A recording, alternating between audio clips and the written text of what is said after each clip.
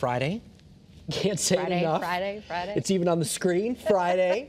It's time for Friday Night Frenzy. Yes, and it is a great night for some high school sports. Sports director Joe Zone is live at our Game of the Week in Newington on this Friday. Joe. You know what, guys? You can't make this up. Do you remember last week when we did our 4:30 cut-in? It happened between innings of a softball game. Well, guess what?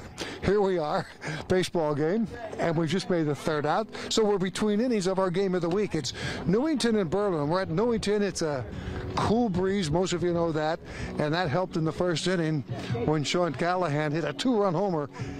Wind blowing that way. That gave Newington a 2-0 lead, and now they're up 4-0. Game of the Week. We're streaming this game right now on our WFSB Plus channel, so our viewers there also get a chance to see our live shot. So it's kind of double duty. My cameraman, Matt Gleed. This was the game that won on our Vote Now poll.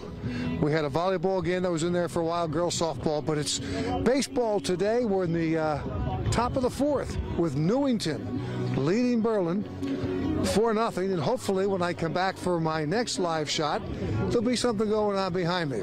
I'm reporting live here at Newington, Joe Zone, Channel 3, Eyewitness News. All right, Joe.